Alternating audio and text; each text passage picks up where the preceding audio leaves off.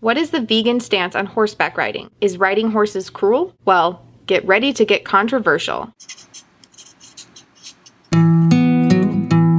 Hi, it's Emily from Bite Size Vegan, and welcome to another Vegan Nugget. Today's topic is something that I've been asked to cover by many of you out there, especially recently, so I've been doing my research. I want to first give thanks to Fair Horsemanship for all of her assistance, and I'll tell you how to get connected with her later in the video. I'm first going to address the question of whether or not riding horses is vegan, and then I'll move on to whether or not it's cruel. As I said in my video about wool, veganism in general is about opposing the use of animals for our own personal gains in any form whatsoever. If we look at horseback riding, it's evident that horses do not need to be ridden. Horseback riding solely benefits the rider, and so it is a form of using animals for our entertainment, which is explicitly not vegan. Now, this is not a popular stance, and there are several arguments as to how riding benefits the horse. One of these is that domesticated horses need exercise. The most simple response to this is that domesticated dogs also need exercise, yet owners are able to provide this without having to mount them. A second argument is that riding provides a horse with an enriched environment. Again, this can be as easily achieved without someone atop them by walking the horse from the ground. A third argument is one that comes in many forms, but always starts with, "But my horse loves," and ends with being ridden, going to shows, wearing a bridle, having a bit, running the barrels, or what have you. And perhaps there is some horse out there who actually likes to be ridden. But let's take a look at what riding does to a horse's body physically. What I'm going to cover is just a cursory look into the impact of horseback riding on horses. I have links to additional resources in the blog post for this video, which is linked in the video description below, and I urge you to reference those studies if you want to delve deeper into this topic. Let's start with skeletal structure. There's a saying that a horse is ready to be ridden when their knees close. This refers to waiting until the growth plates just above their knees convert from cartilage to bone. Dr. Deb Bennett, in her article Time and Rate of Skeletal Maturation in Horses, states that what people often don't realize is that there is a growth plate on either end of every bone behind the skull, and in the case of some bones, like the pelvis or vertebrae, which have many corners, there are multiple growth plates. She goes on to detail the exact schedule of growth plate conversion to bone in horses. While many people start riding their horses around the age of 2, Dr. Bennett's schedule shows that the last plates to fuse are in the vertebral column, and this does not occur until the horse is at least 5.5 years old, with taller horses and males taking even longer. According to the text Practical Anatomy and Propedeutic of the Horse, the length of time for complete growth of the epiphyseal plates, or cartilage, is not until they are on average between 6 and 9 years old. The basic takeaway of all of that is that it's incredibly easy to damage a horse's back and displace his or her vertebral growth plates, causing pain and lasting injury. Aside from the issue of growth plate fusion, riding a horse at any age causes skeletal damage as well as muscle and tissue. Expert horseman Alexander Nevzorov states, "A horse's back is not a seat, not a place for a human butt, not a piece of meat, not some sort of terra firma. It is a very complex and tender anatomical structure with extraordinary functions. Besides the obvious biomechanical function, the back has another very important function. The spinal cord's work is to guarantee that the responses from the entire nervous system can communicate the sense of taste, smell, vision, hearing, and vestibular function to the brain. Not to get lost in too much detail. On this especially vulnerable, sensitive organ, onto the medulla spinalis, the brain of the back, sits a rider." In a 2007 study, out of the 295 horses who were considered physically sound upon initial examination, 91.5% were diagnosed with some kind of alteration on the spinal process after X-ray. Almost always, the spinal processes of the caudal saddle position were affected. In horseback riding, the spinal damage caused by weight alone is compounded by the use of saddles, harnesses, bits, and whips.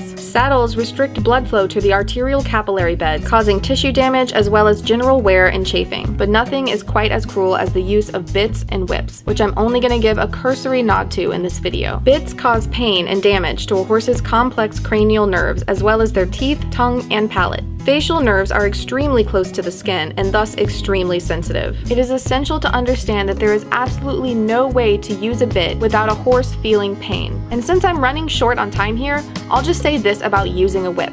It's a whip! Now, all of this is just barely scraping the surface of the horse issue. I haven't even addressed the practice of breaking horses, horse racing, the rodeo, and other topics, and I'll cover those in future videos. Give the video a thumbs up if you liked it, and please share it around with your friends and family. And if you're new to the channel, I would love to have you subscribe. Here at Bite Size Vegan, I address all aspects of veganism and always in 5 minutes or less. Now go live vegan, and I'll see you soon.